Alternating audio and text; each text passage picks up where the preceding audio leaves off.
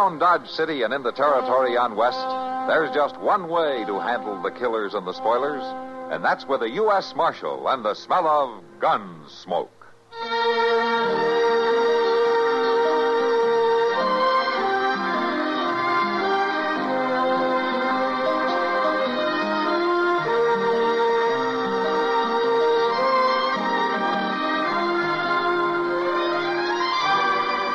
Gunsmoke, starring William Conrad. The story of the violence that moved west with young America. And the story of a man who moved with it. I'm that man. Matt Dillon, United States Marshal. The first man they look for and the last they want to meet. It's a chancy job, and it makes a man watchful. And a little lonely.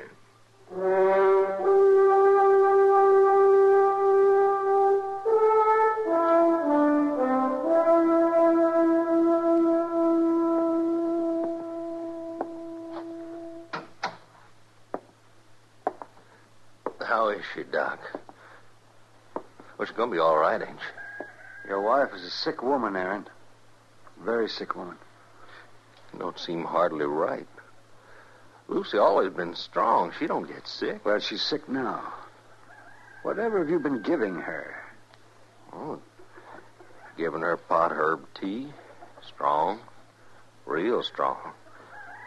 All cured us up before. Well, it's not going to cure her now, Aaron.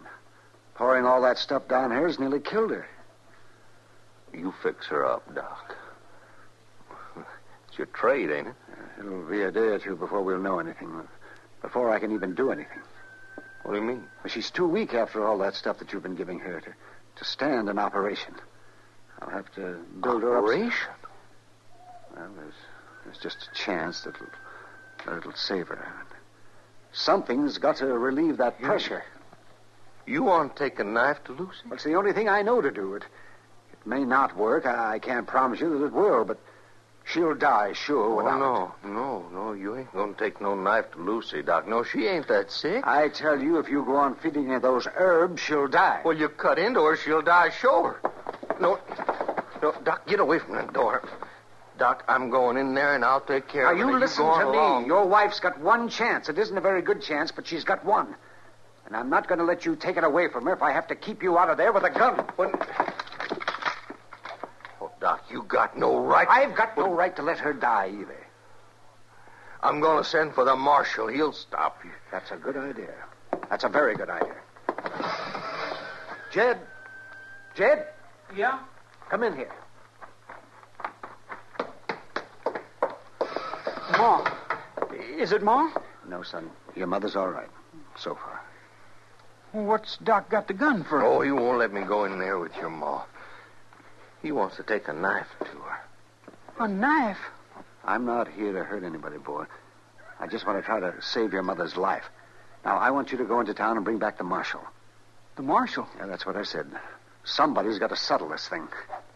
Pa? Yeah, you go along. Bring the marshal, Jed. Law'll protect a man's rights. But what'll happen to Ma? Go along, boy. Go along. Now, nothing will happen to your ma. Nothing gonna happen to her. Now, that's a fact. Go on, Jed. You get the marshal out here. Don't let him waste no time. If you say so, Pa. I say so. Go on now. I'll take care of your ma. I aim to take care of her. Gun or no gun.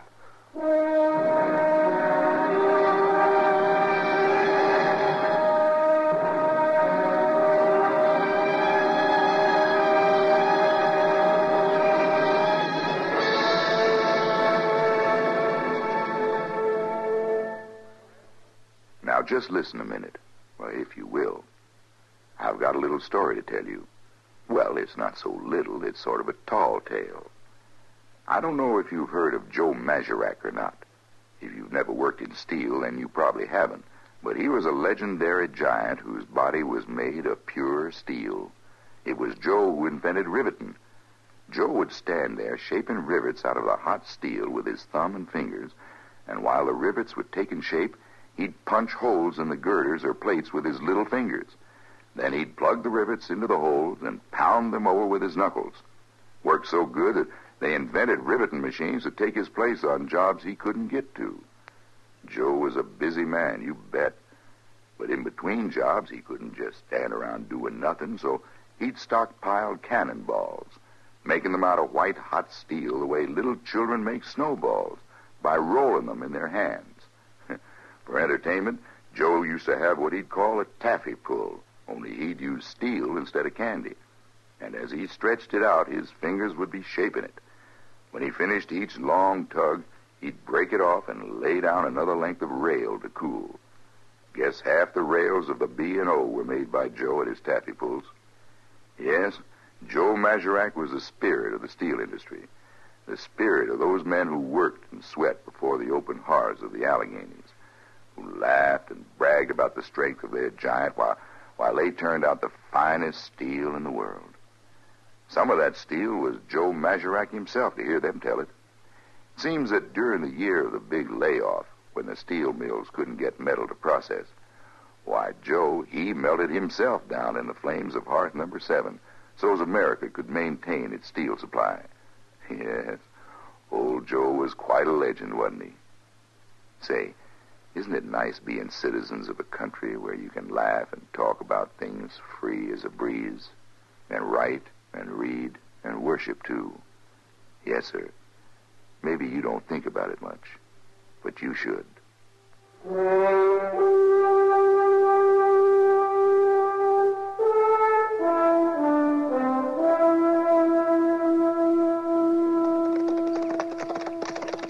You can leave your horses here. I'll take care of them. Oh, thanks, Floyd. All right, come on, Chester.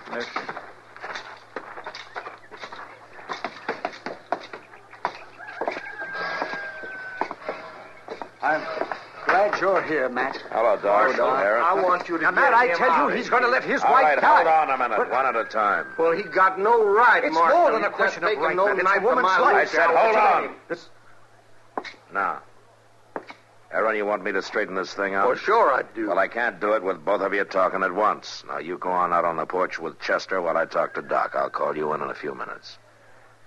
Well, now, Marshal, Go I on now, won't... go on. I gotta get a few things straight. You go with him, Chester. All right, Mr. Dillon. Come on, Aaron.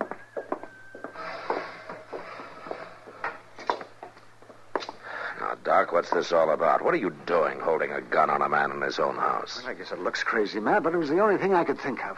Well, did he threaten you? But he threatened the life of that woman in there. His wife's got to have care, Matt, whether Aaron agrees to it or not. What's this business about a knife? Well, I've got to operate, Matt.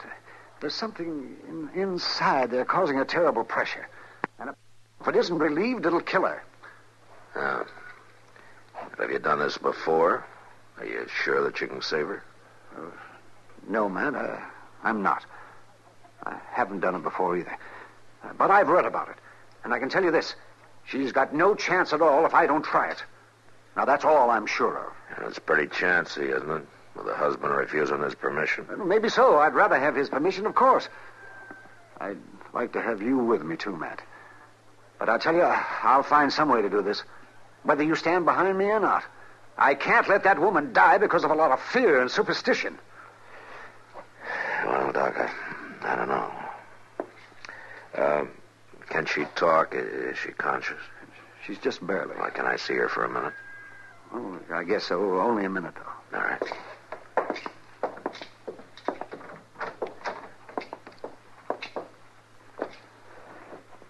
Mrs. Middleton? Lucy? This is Marshal Dillon. He wants to see you for a minute. Marshal. Miss Middleton. I want to ask you, you know what's going on here? You know what Doc wants to do? You know your husband's against it? I know. Well, can you tell me, do you want Doc to go ahead? Yes, Marshal. Are you sure about that? Yes. Anything's better than this. I can't stand it. It's all right, Lucy. Don't you worry. Come on, Matt. That's enough. Yeah.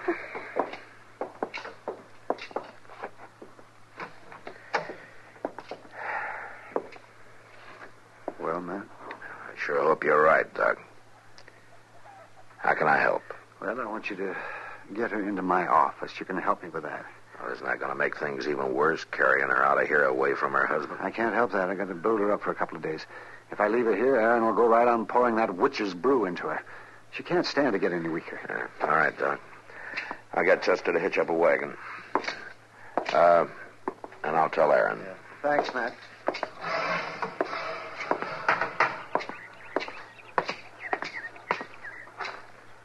Well, Marshal, you going to clear him out of here? No, Aaron, I'm not.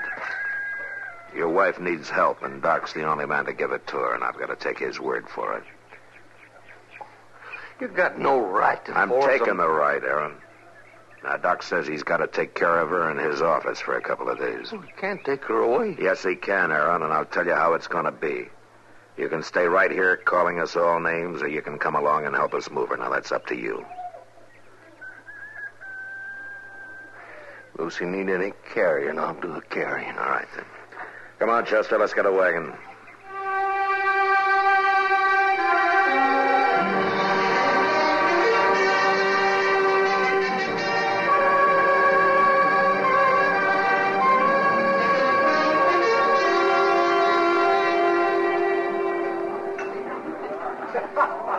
Another drink.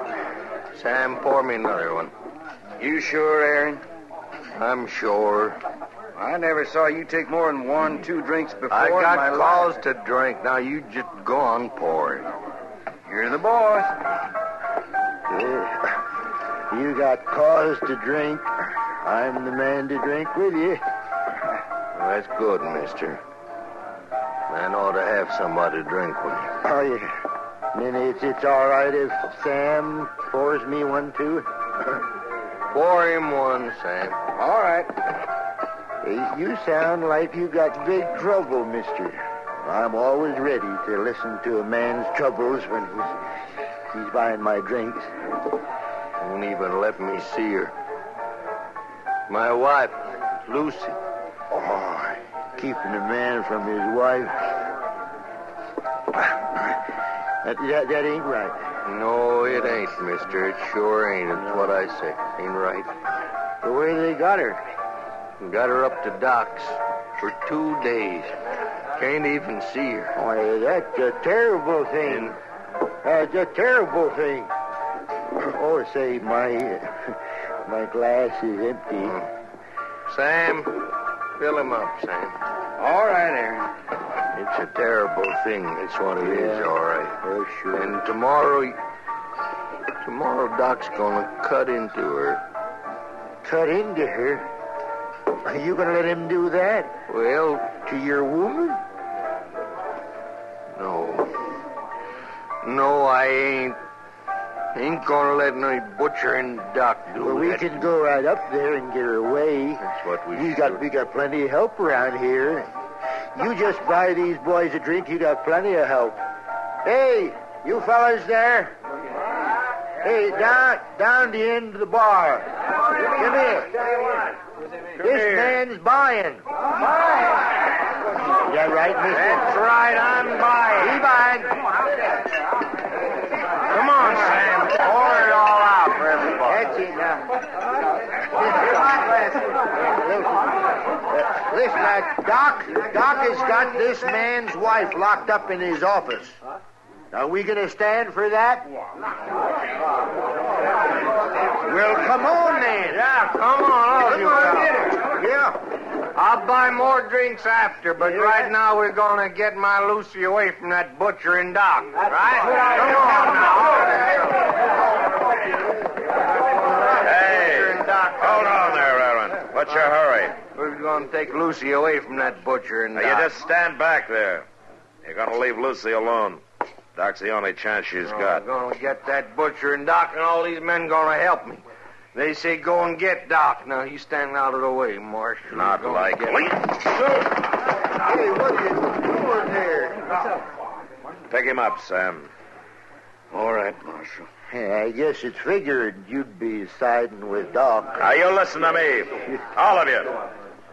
There's some excuse for Aaron acting the way he did. I'm sorry I had to hit him. But the rest of you standing around here working him up to Doc's got no cause. I'm going to tell you something. There's not one of you that has the right to say anything about Doc anyway from Sunday. You get some rotten whiskey burning in your bellies, and you're ready to take off like a pack of coyotes on the best man in this town. Well, he's been patching you up and saving your skins drunk and sober for money or for free ever since you can remember. The first time you get a chance, you're howling at his heels. Now you listen to me good. Any one of you makes another move, I'll settle it with my gun, not my fists. Now go on, get out of here, all of you.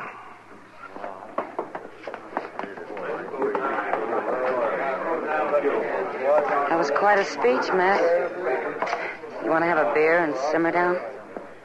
No, thanks, Kitty. I better get up to Doc's, just in case. Matt, are you sure Doc's right about all this? You sure this is the right thing to do? No, Kitty, I'm not sure. But a man's got to take his stand. And I've got to back Doc. I sure hope it proves out. I guess we'll know tomorrow. Yeah, we'll know tomorrow.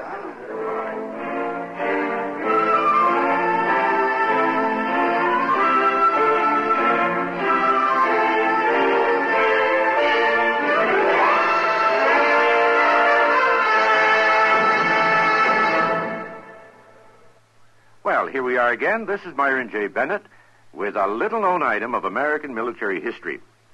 If you're a television watcher, you've probably figured the United States cavalry must have spent most of its time shooting up Indians and rescuing wagon trains.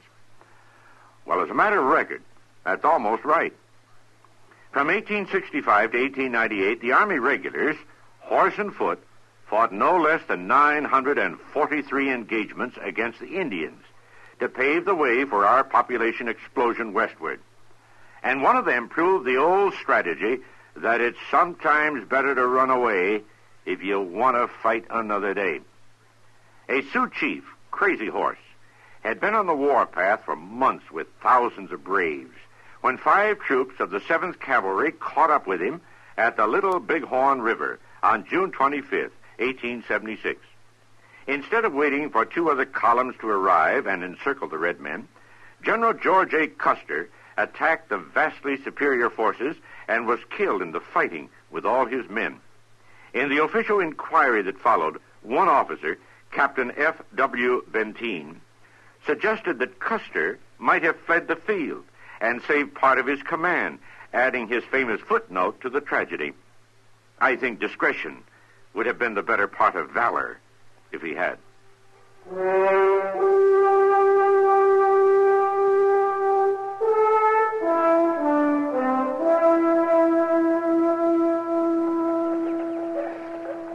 Mr. Dillon, what do you suppose is going on up in Doc's office? We've been sitting on these steps here an awful long time. You can't do things like this in a hurry, Chester. I reckon not.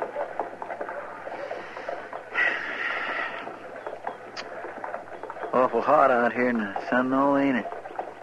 Not as hot as it feels up in Doc's office. Guess you're right. Mr. Dillon, how come Miss Kitty's up there helping Doc? I mean, wouldn't there be some neighbor lady? No, Chester, there wouldn't be. The neighbor ladies don't approve of the operation. Or at least their husbands don't.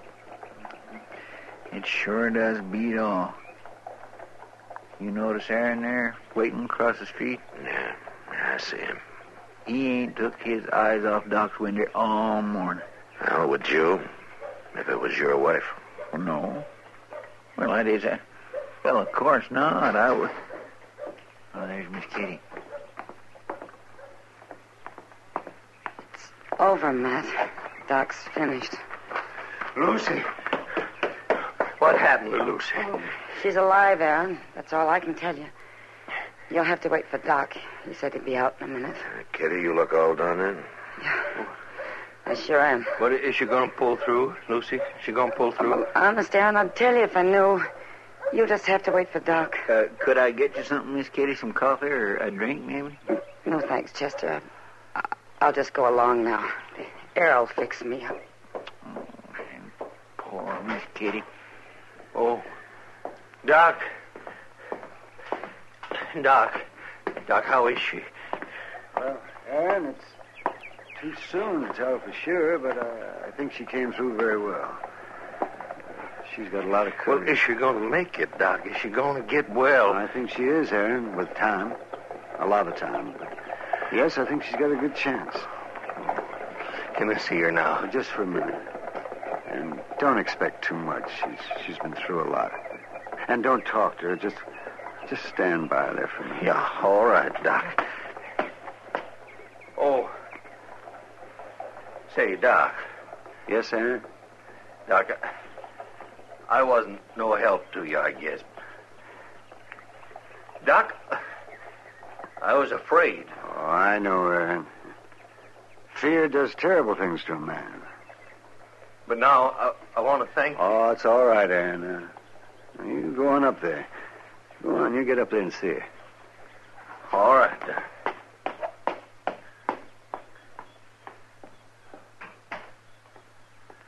Here, Doc, sit down. Looks like you could use some doctoring yourself. Yes, that was a hard thing, Matt. It was a very hard thing. Except for Kitty, you didn't have much help, did you? No, not much. Just you and Chester, and I thank you.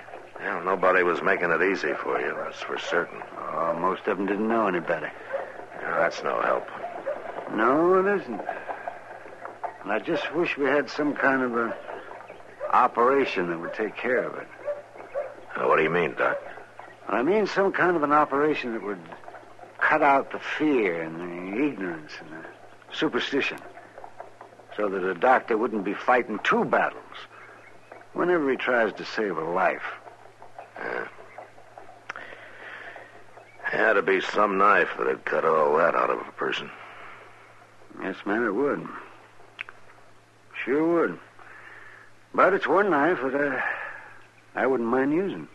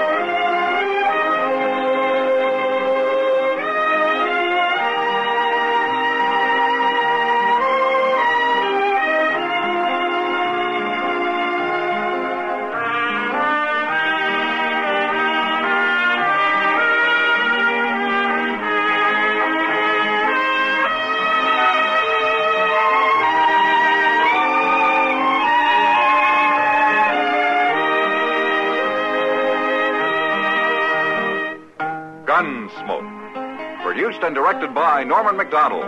Stars William Conrad as Matt Dillon, U.S. Marshal.